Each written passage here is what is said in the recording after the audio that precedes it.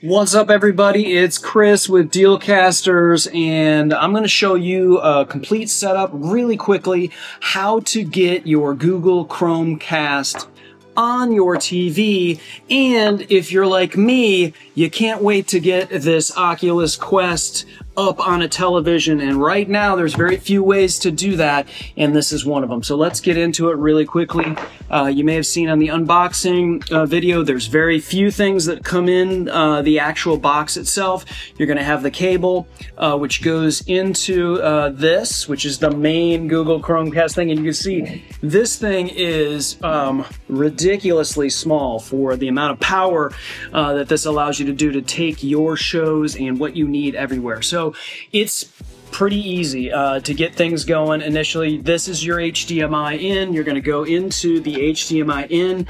In this case, I'm hitting number 2 on this particular television. You can see it doesn't take up any spots. So if you've got something flush against the wall, this will just tuck right in. You know, no problem. But if you do have, a lot of people will have, like this TV here has an HDMI here on the side, and the reason why that may be something you want to do as well is because you won't need to also plug in this.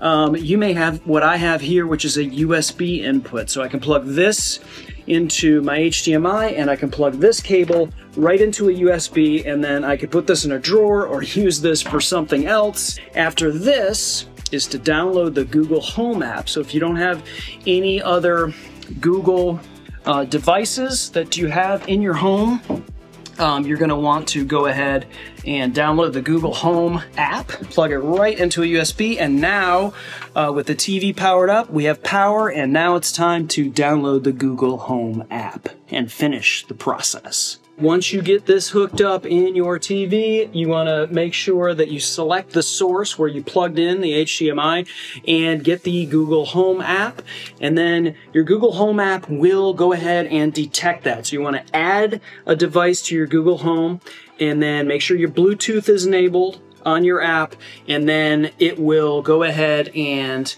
it will say it's found, and do you want to set it up? I will say yes and click next, and now it's connecting, and then it gives you a code that you're going to type in as you're connecting to it. And so I'm going to follow the instructions in the app, and then yes, it matches that code that I see.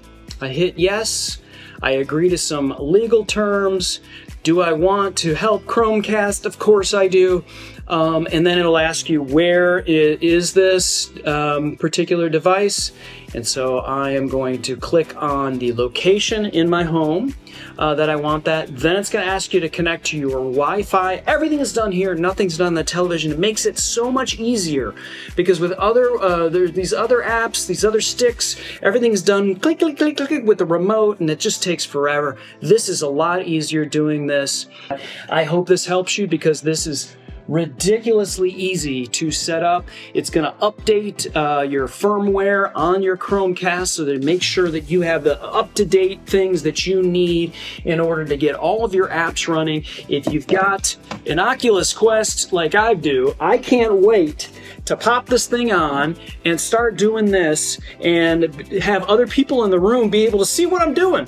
And that's how I'm going to be able to do that with the Chromecast. It's almost done updating, and give you some potential offers for other products from Google. If you want to link particular services like SiriusXM in this case, or whatever services that you've got that you also want to use your Chromecast for, you can do that. Hulu, Disney Plus, Paramount, Stars, ESPN. There's just all kinds of great apps that you can just link. Tap the cast button, and so when you're ready to cast something, it'll prompt you to click the button in the upper left-hand corner, which is the cast button. Let me see if I can get that focus. There we go. The cast button in the upper left-hand corner, and that will go ahead and shoot whatever's on your phone.